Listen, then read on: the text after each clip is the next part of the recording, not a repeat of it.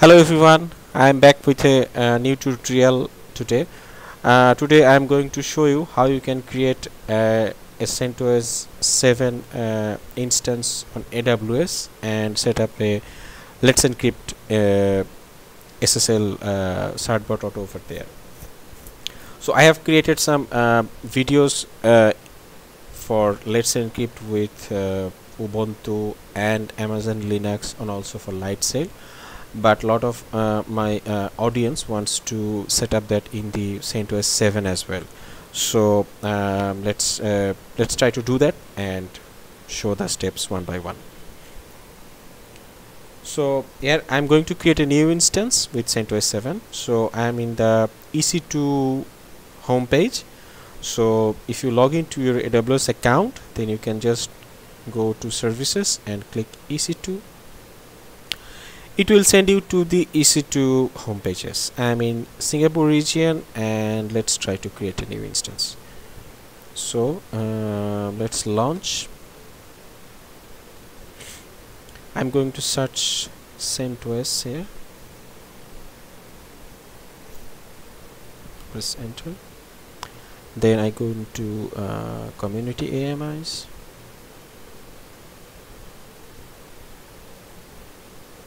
Filter with CentOS. Okay, I have some options on CentOS 7. So basically these are all CentOS.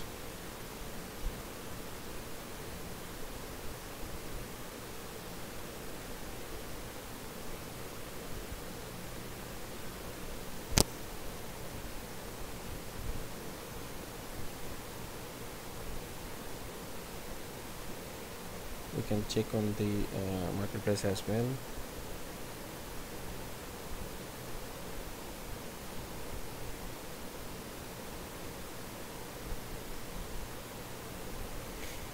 Okay, this is CentOS 7 with 64-bit, and this is CentOS 6. I'm going to choose CentOS 7 because I need CentOS 7.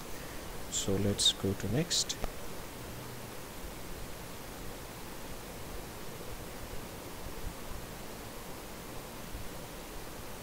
Okay, that's fine. I want to stay within the CentOS 7. Okay, I want to stay within the free tier, so let's choose T2 Micro and go to next. I keep all these default, and I don't want to change anything here because it's not ticket. The size 8 gigs, and I keep everything as default. Delete on termination, yeah, I choose delete on termination. Then next, click on add text.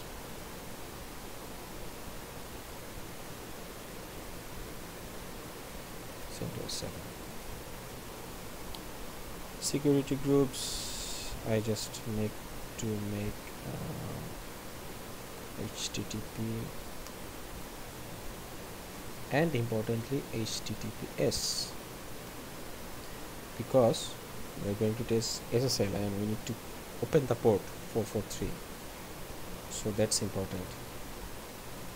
Anywhere, and this is also anywhere. Public HTTP, public HTTPS. Cool, let's go to next, and then launch. I'm going to create a new key pair, so that's give a name CentOS 7. Download the key pair and launch the instance.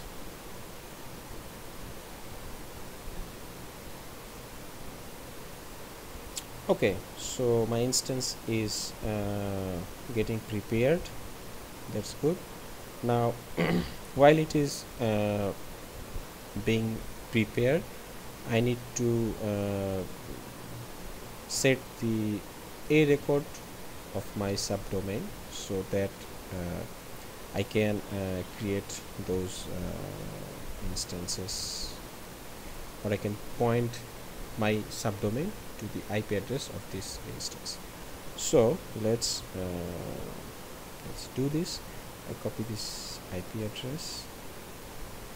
So this is the IP of my server, and then what I am going to do is I am going to set a record in cloud DNS.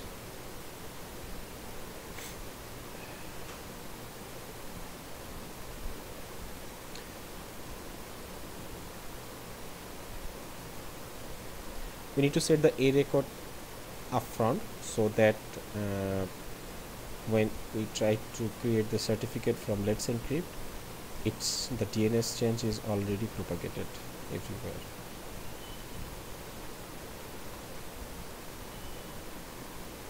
Okay, I have a domain, so I am going to use this and set some a records. So basically it's a record here, and now what I'm going to do is to create a new a record.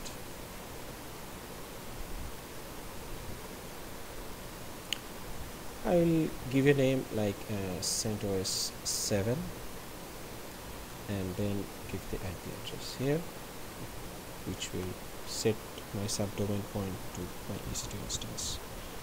So usually it takes around 5 to 10 minutes, so I will going to pause this video, and when I come back the a record should have been propagated everywhere, and I can just ping from my localhost to that domain. So let's pause the video for a few minutes. Okay, I'm back. So there's been 10 or 20 minutes has been passed, so let's see if that a record change has been propagated properly. So now I'm going to log into the server and then set up Apache, and then we'll see if that HTTP request resolves or not. So go to downloads directory. I'm going to make the PM file readable only, so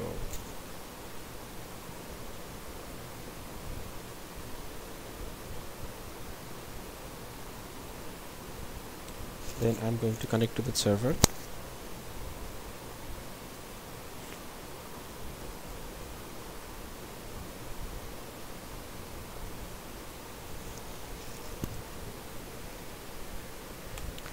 Let's see if I can connect to that instance. Okay, great. I have now connected to that instance. Remember that it's CentOS, the username, because we are using CentOS 7, so username is CentOS. Usually for Amazon Linux it's EC2 user, but for CentOS it's CentOS user, and for Ubuntu it's Ubuntu user. Okay, great. So now let me update the yum package.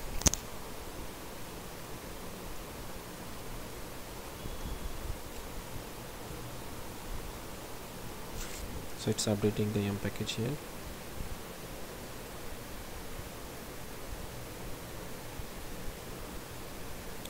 Then I'm going to install Apache, create a virtual host file so that my request to that subdomain resolves this server. So this is important because certbot will first try to see if there is any virtual host available in this server that I am going to make a request. So let's do that first. It will probably take some time to update those yum packages, so let's be patient.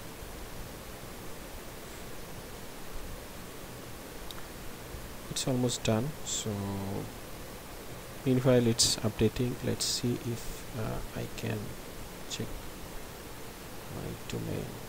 So it's CentOS 7 sitesoptions.com.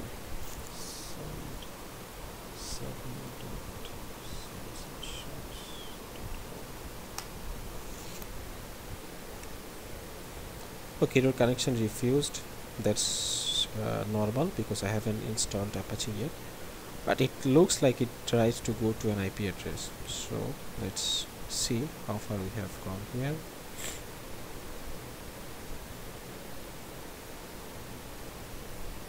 It's almost there.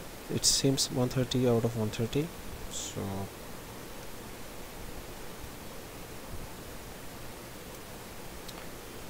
let's see how far we can go. but I must say the command line interface or command structures are a bit different in CentOS 7 compared to CentOS 6, so you need to be careful about this. In CentOS 6 we have used certbot-auto, but here you can install the certbot directly from a yum package.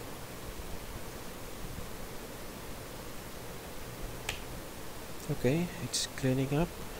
Let's see how much time it takes. Okay, great, it's done. So let me clear my console. Then I am going to install Apache.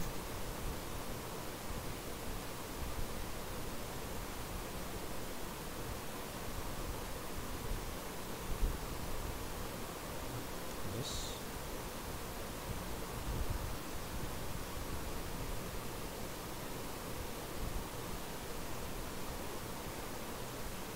I will install PHP.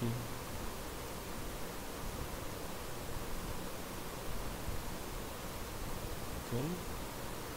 Then I'm going to update my yum package here. I have copied some of those commands.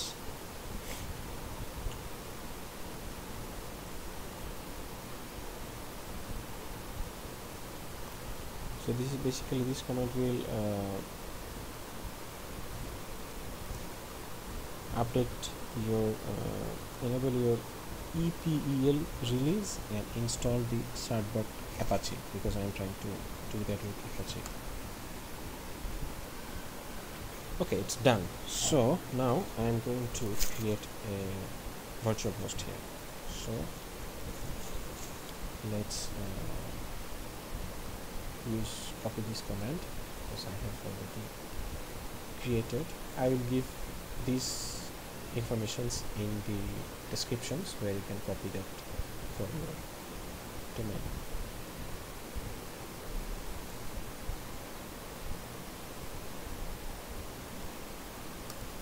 Okay, so let's try to copy this.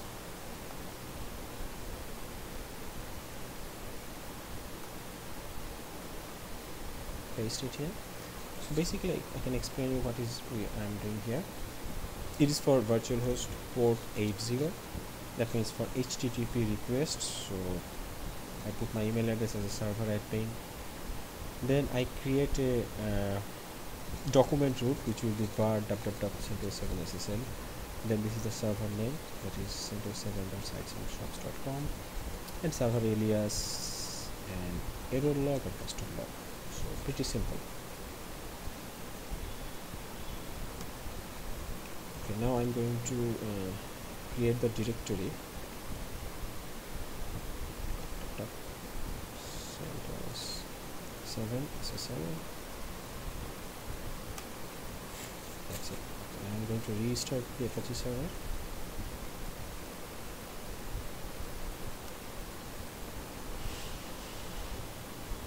Let's try if my server is up and running. Yes, now you can see I have now my default page for Apache. That means my IP has been resolving and the server, Apache server, is up and running, and it is open for port 80. But still my work is not done yet. If I go to HTTPS, it will give me a warning. So there is no HTTPS number. I need to install that.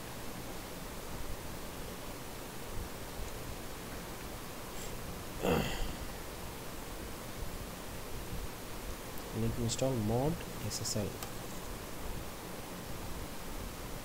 It is the SSL module. Yes, that's all I want to install. Perfect. So I have installed the SSL module. Now I'm going to request for a certificate. So that's in CentOS 7 you can just do that by running this command certbot-apache. Oh, I made a mistake probably.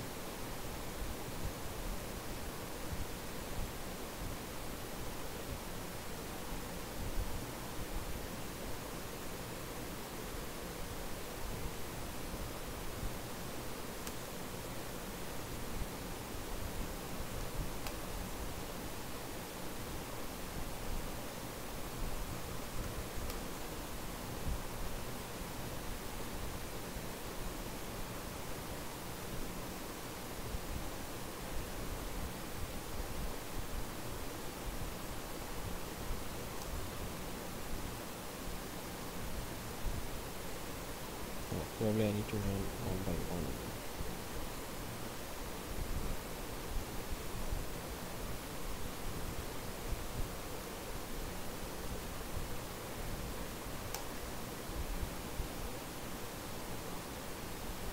Then yum-utils.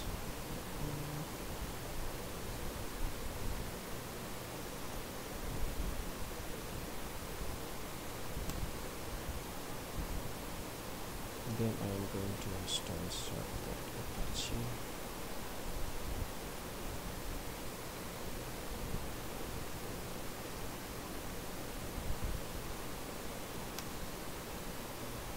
Okay, it's already installed, so let's see.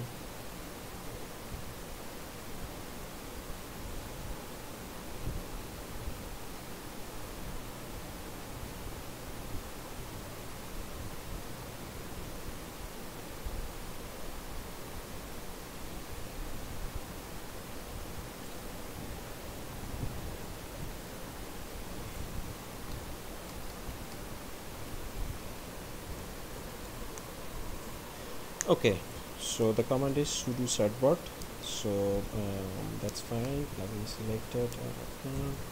I need to give my email address.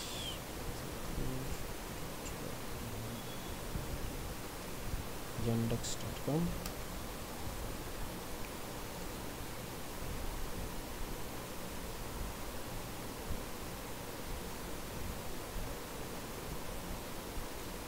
I agree. Yes.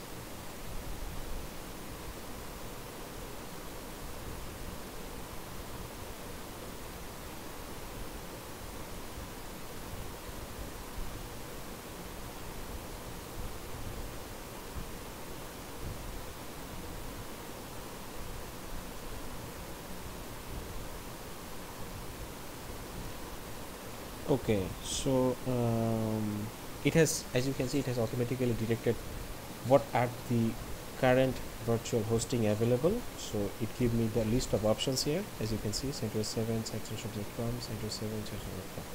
So I need to select the appropriate numbers and separated by commas or space. So I'm going to install for only one, and then let's see if it can generate the certificate.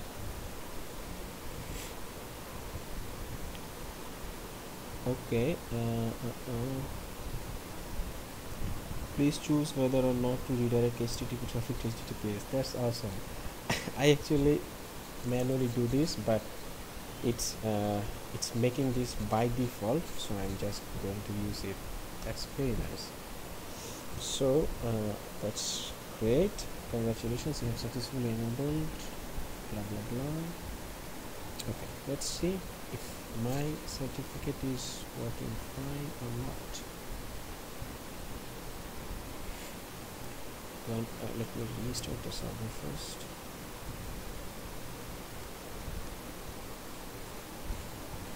Okay, let's see if I can. Awesome, that's awesome. If you have seen my previous videos with Ubuntu or even Amazon Linux, I need to manually create those H4443 for virtual hosting, but in CentOS 7 with certbot, it's doing by itself. That's great. So just I'm going to create a sample file here.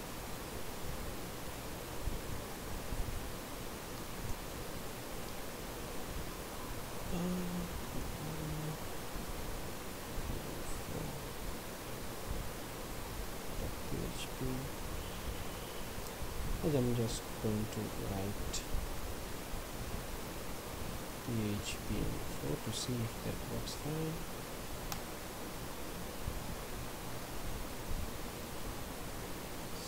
And then I'm going to go to /info.php.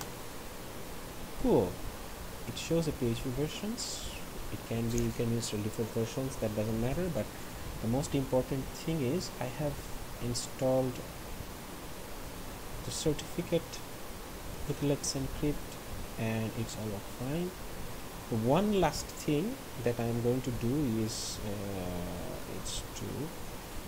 as we can see, it expires on November 15. That means only for 3 months. So what I'm going to do after 3 months, there is a command that can renew your certificate. So let's run this.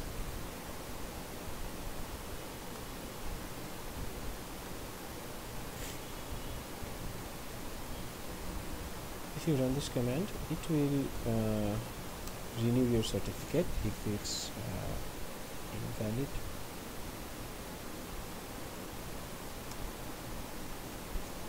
If it's expired, but it's not expired, so it is just a skip. What I'm going to do, I will set a cron job so that it runs on periodically and check for updates and updates automatically. So I don't need to worry about anything. So it will run on background, it will automatically upgrade the certificate when it's due, and then I just watch that it has been renewed. So let's go to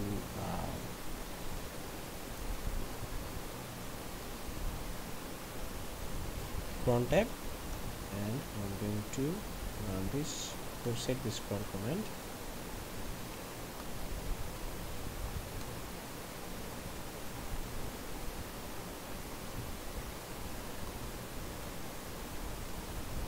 I will just set a sudo here.